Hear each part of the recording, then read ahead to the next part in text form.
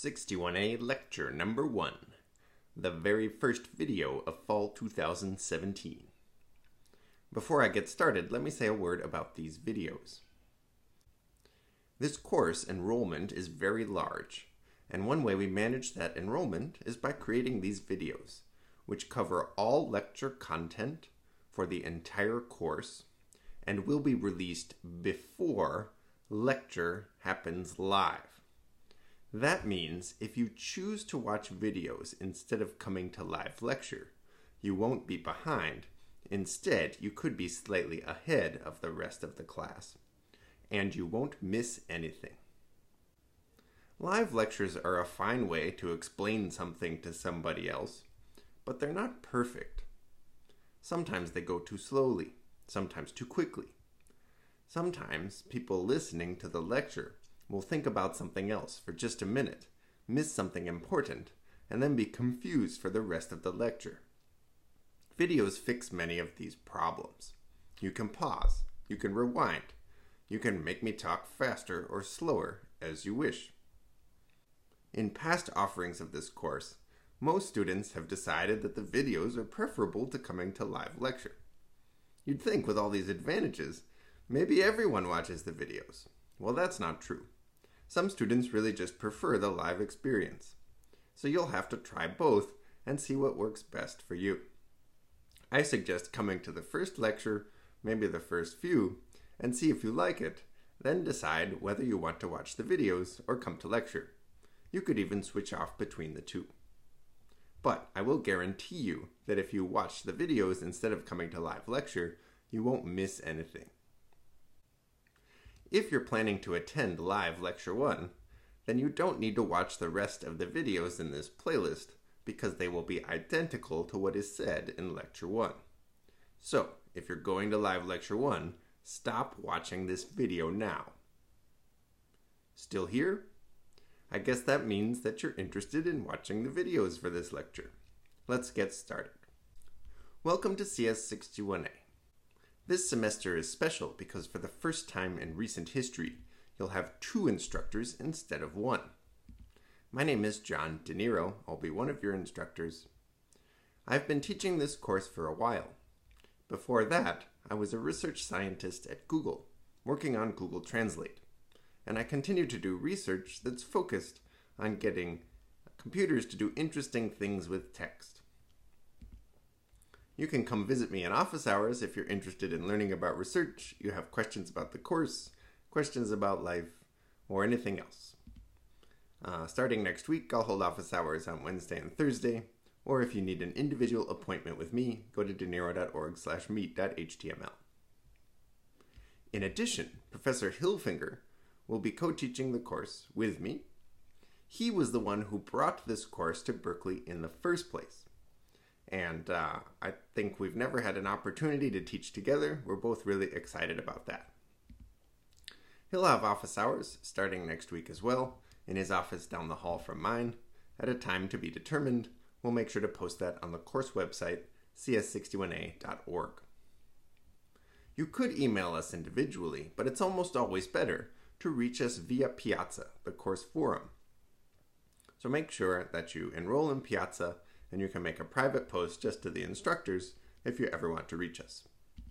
You can also email cs61a@berkeley.edu to reach both of us and some heads of staff.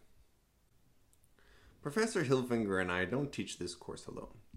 Instead, we're supported by a huge team of teaching staff that are excited about working with you this semester. We have 53 teaching assistants, formerly known at Berkeley as UGSIs. These folks will be teaching your lab and discussion sections, holding office hours, and lots of other stuff. They help us build assignments, grade exams, and organize the course. These folks have often been teaching the course in some capacity for multiple semesters, and they've shown that they're not only good at it, but dedicated to student education. In addition, we have more than 50 tutors and mentors. These are going to teach mentoring sections, small group sections with 4 or 5 students and a member of the course staff that go over key concepts, work through interesting problems, and are generally there to help you master the material. None of you are enrolled yet in a mentoring section because we do enrollment later on in the semester. It's optional, but it's a good idea to participate in these small group sections so that you can make sure you get your questions answered. So keep an eye out on Piazza, and we'll announce that in the next couple of weeks. They will also be there to hold office hours and lots of other stuff.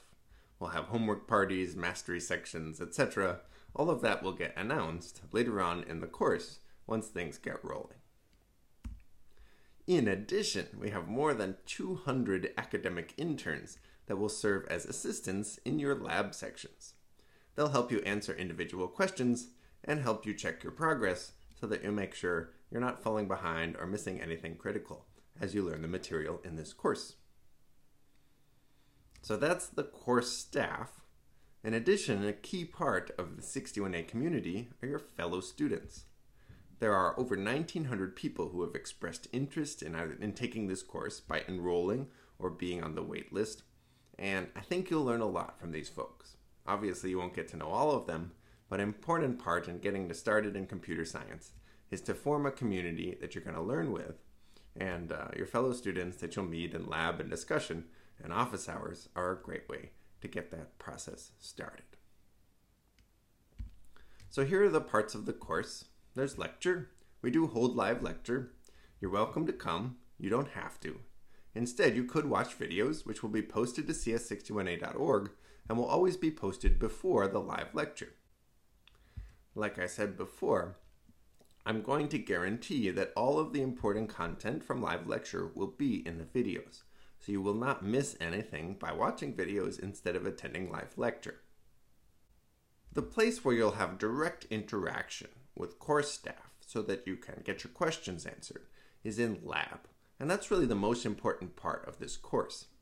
In lab, you're going to be writing programs.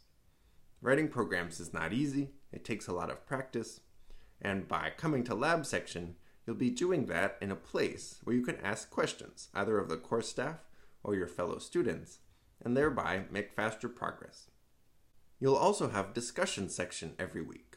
This is the most important part of the course, and it starts this week, so make sure you attend the discussion section in which you are enrolled. Discussion section is a chance for you to work on problem solving related to computer science without relying on a computer to give you feedback. Instead, you'll have to think through the problems using pencil and paper, which is a wonderful way to become a more effective programmer and computer scientist. It's also a great opportunity to meet your peers and work in groups. We'll also hold drop-in office hours throughout the week, starting next week. This is probably the most important part of the course. In office hours, you can come in and ask individual questions about the homework, about topics in discussion, or topics in lecture, or anything in life that you want to talk about. And the purpose of office hours is primarily to make sure that you get individualized feedback about your progress, especially as it relates to assignments you're working on. Now, you may have noticed that I mentioned 3 different things as the most important part of the course.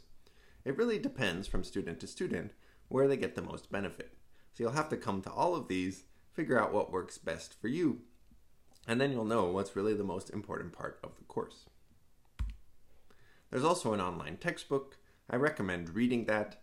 Some students like to read it before lecture, some students like to read it after lecture. Most students find that it's useful if they bother to read it, so I strongly recommend that you try that out. We will have weekly homework assignments, 3 exams, and 4 programming projects. This is a lot of work, but we're going to design this course such that if you put in sufficient effort, you can make progress on all of these. We don't want people to fall behind or to fail to complete the work.